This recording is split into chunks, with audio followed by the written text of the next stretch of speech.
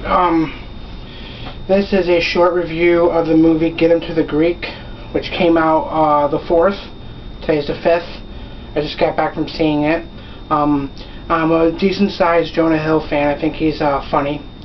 And Russell Brand, the movies that I've seen him in, the stand-up I've seen on Comedy Central of his, he's pretty damn funny too.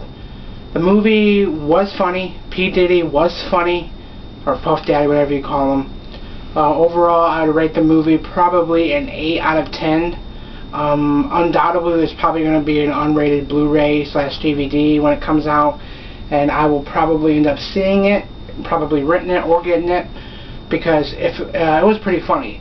If this is truly unrated when it comes out, it'll be fucking hilarious.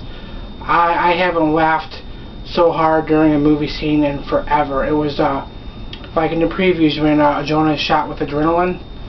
Just that whole scene with just madness galore, with petting the furry wall. You'll know if you see it. Just fucking so funny. I almost peed in my pants. It was funny. And then with the threesome, that was also gay but kind of interesting. So check it out. Overall, movie was good. If you're looking for a good summer laughing movie, I think this is definitely it. I don't know if any other movies this summer are coming out that are going to be funny.